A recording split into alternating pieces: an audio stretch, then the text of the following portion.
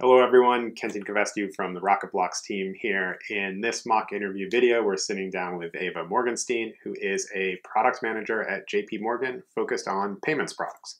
And in this particular mock interview, we're going to sit down and ask her a common technical question, which is what is an API and how would you explain it to someone that doesn't know of the concept? So let's go ahead and jump in.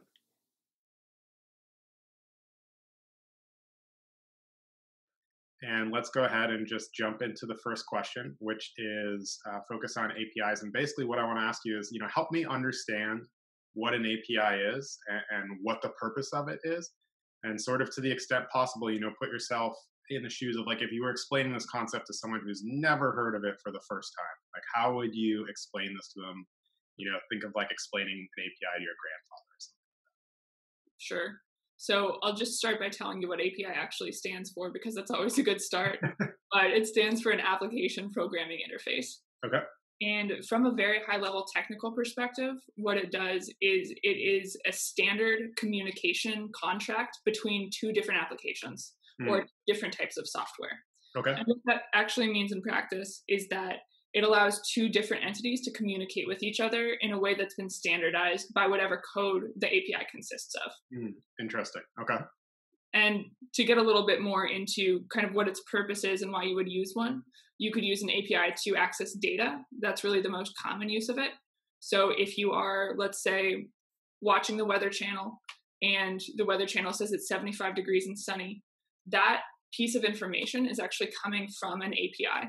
The Weather Channel is reaching out to a data asset that has information about the current weather and saying, what's the weather right now? That data asset is sending information back and saying, it's 75 degrees and sunny outside. And that is then what's broadcast to you on the Weather Channel. So that's a data access API. Another possible use for one, and I'll take a pause there and see if that makes sense or if I can make that clearer anyway. Yeah, it does make sense. I guess the question I have, maybe sort of naive question, is like, why do you need an API? Why can't you just, why can't you just get it out of the database directly if you have that data? Yeah, absolutely. So essentially the reason that you need an API is you have to define what you need from that database. That database could contain hundreds of thousands or billions of pieces of information in it. And you just want to know what the weather is right now. And if that is what your use case is for, then you want to write a specific query or a specific request, or what's actually called in technical terms a call, saying, I would like to know the temperature, whether it's sunny or rainy, and the date for right now. When the date is right now, I want to know the weather, and I want to know if it's raining, if it's sunny, if it's windy, etc. And that ensures that you get the exact pieces of information you're looking for. Whereas there's no way to really communicate with the database otherwise, because there's so much information in it that you just can't specify. Got it. Okay.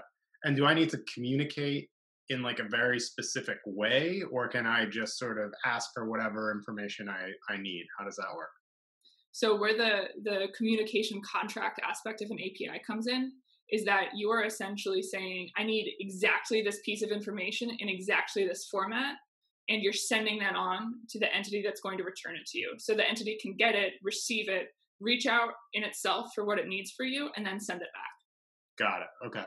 And when you say something like, okay, the entity will receive it, they'll find that information and send it back, like how does that information get back to the other entity, the other sort of, application that made the call, as you called it? Sure. So that's essentially what the API exists for. They send back a message that contains the pieces of information that the original request had. So they're essentially sending back the original request also with the information in it. Got it. Okay, cool. And then I think before I asked a few additional questions, you said you had maybe another example you were going to share? Yeah, absolutely. Okay. So that was a data access use case for an API. But another possible example of an API's use or purpose would be something to hide complexity.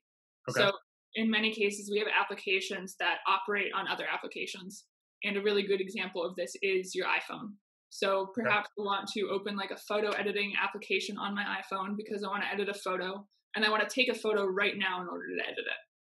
So in order for me to open my camera app through that application and to take a photo in the application, it needs to access the actual code that is written to open the camera app on my iPhone.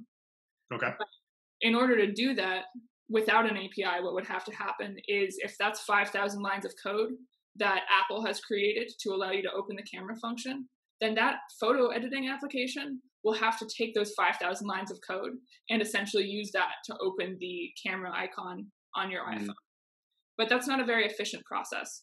So instead what it does is it writes an API to say, iPhone, can you open this camera? And essentially by doing that, they streamline the entire process that they need for their application by containing the complexity of the actual code to open a camera with an API. Got it. Okay. So it's like you said, like a way to mask all of those details and not have, in this case, like an individual developer try and, reinvent the wheel because Apple has sort of already invented the wheel and made it available. Exactly. Got it. Okay. Cool. That sounds great. Awesome.